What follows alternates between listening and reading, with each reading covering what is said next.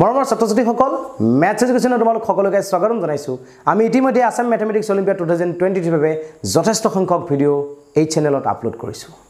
আজিৰ এই ভিডিওটিত আমি ক্যাটেগৰি 1 অৰ্থাৎ ক্লাস 5 আৰু 6 ৰিলেটেড এটা প্ৰশ্ন সমাধান কৰিবলৈ চেষ্টা কৰিম ইতিমধ্যে তোমালোকে স্ক্ৰিনত নিশ্চয়কৈ প্ৰশ্নটো দেখিছা য'ত কোৱা হৈছে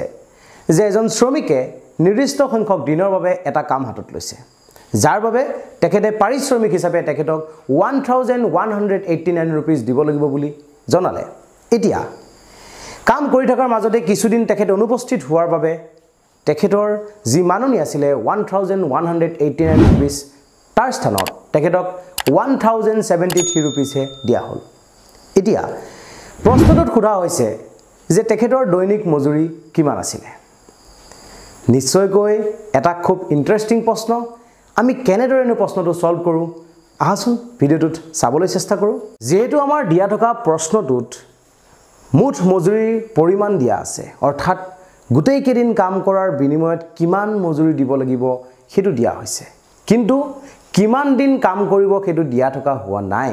গতিকে এই ক্ষেত্ৰত আমাৰ বাবে পোন প্ৰথম কামটো হ'ব যে তেখেতে অৰ্থাৎ শ্ৰমিকজনে গোটেই কামটো কিমান দিনৰ বাবে হাতত লৈছিল হেতু ধৰি লোৱাটো হৈছে আমাৰ বাবে জৰুৰী গতিকে ধৰা হ'ল শ্ৰমিকজনে গোটেই কামটো n দিনৰ বাবে হাতত লৈছিল গতিকে কি কৈছো মই এংগেজ হৈছিল ওয়াৰ্কাৰজনে কিমান দিনৰ বাবে n দিনৰ বাবে বুলি মই কৈছো টোটাল n দিনৰ বাবে আমাৰ কামটো হাতত লৈছে যদি n দিনৰ বাবে কামটো হাতত লৈছে তেতিয়া হলে তেখেতৰ ক্ষেত্ৰত মজুৰি কিমান হ'ব আমি কি কৈছো টোটাল দিব লগা পইচাটো যেটো আছে তাক আমি n এৰে যদি ডিভাইড কৰি দিও আমি এদিনত পাব লগা মজুৰি কিমান হ'ব পাই যাম জেনেদৰে আমাৰ যদি কোৱা হয় যে 100 rupees এটা দিয়া হৈছে আৰু আমাক কোৱা হৈছে তুমি 5টা কলম কিনিব লাগিব 100 rupees এটা দি পেলাই যদি আমাক কয় তুমি 5টা কলম কিনিবই লাগিব তেতিয়াহলে এটা এটা কলমৰ দাম কিমান হ'ব বুলি যদি আমাক কোৱা হয় তেতিয়াহলে আমি ইজিলি কি কৰিম 100 divided by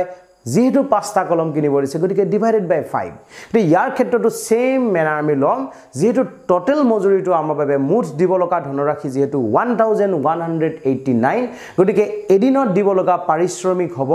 1189 divided by total number of days জিমান দিনৰ বাবে মানুহজনে এংগেজ হৈছে যেটো n দিনৰ বাবে এংগেজ হৈছে গতিকে আমি n এৰে ডিভাইড কৰিব লাগিব গতিকে দৈনিক মজুৰি কিমান হ'ব বুলি ক'লে আমি কম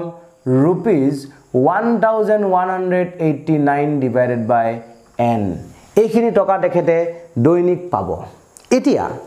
তেখেতে গোটেই কামটো কৰাৰ ক্ষেত্ৰত কেইদিনমান অনুপস্থিত আছে বুলি আমাক কৈছে যেহেতু তেখেত অনুপস্থিত আছে গতিকে তেখেতৰ ধনৰাশি যেটো দিব লগা আছিল সেই পৰিমাণটো তেখেতৰ বাবে কমি আহিব আৰু সেই কমি অহাৰ পিছত সেই পৰিমাণটো কিমান হ'ব বুলি কোৱা হৈছে প্ৰশ্নত কৈছে আমাক 1073 rupees হে তেখেতে পাব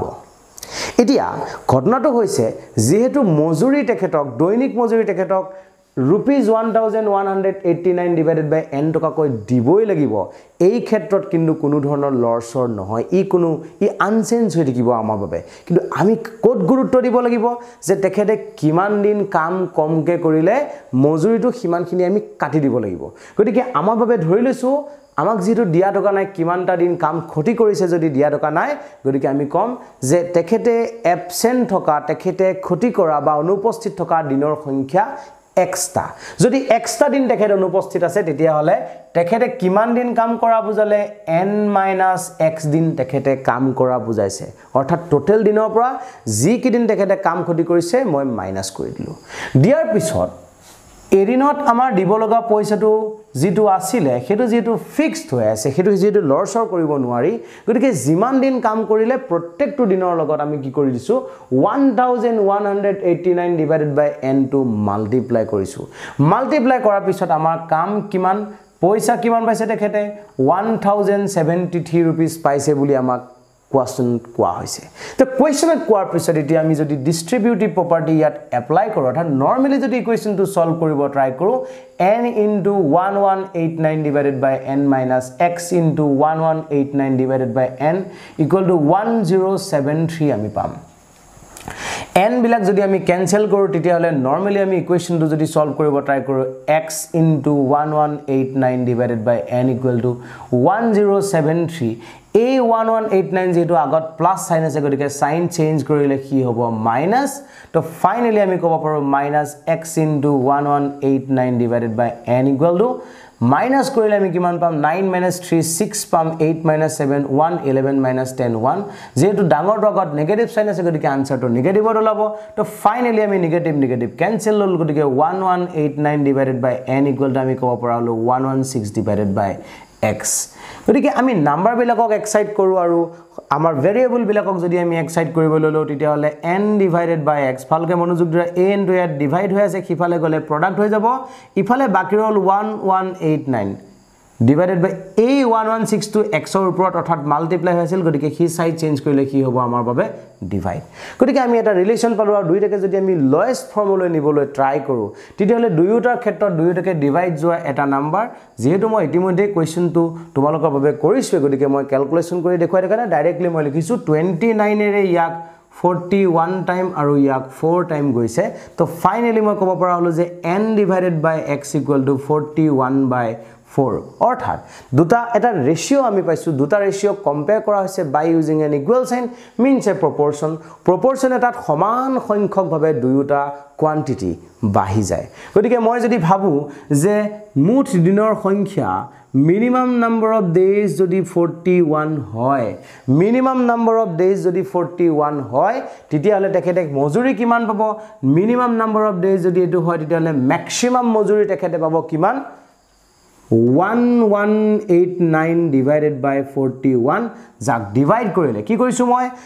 a n ৰ লগত কম্পেয়াৰ হৈ আছে 41 অৰ্থাৎ সেই ক্ষেত্ৰত যদি আমি সোৱা যায় তেখেতৰ কি হৈ আছে আমাৰ বাবে x দিন কাম ক্ষতি কৰা বুলি যেটো কৈছিল গতিকে সেই দিনটো আমাৰ বাবে হ'ব কিমান 4 তেখেতে 4 দিন কাম ক্ষতি কৰিছে বুলি আমি তেতিয়া ভাবিব পাৰো কাৰণ দুটা ৰেশিও সদায় আমি এনেদৰে তুলনা কৰিব পাৰো এক্স্যাক্টলি আমি ক'ব নোৱাৰো গতিকে মই কি কৈছো যে